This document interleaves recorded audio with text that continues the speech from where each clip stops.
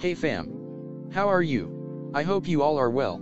I would like to thank you for everyone. Now we have 1500 YouTube family. Let's go for tutorial. Here is my Twixtor clip. I am also nested this and arrange this for my needs.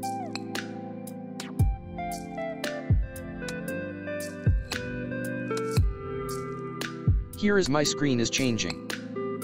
Now create a adjustment layer and drag it to timeline and cut it for your needs.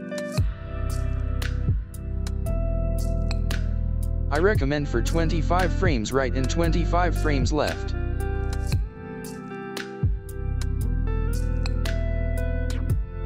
Import my preset. Now just apply skew shake on this adjustment layer and your skew shake effect is ready. You can use it like transition.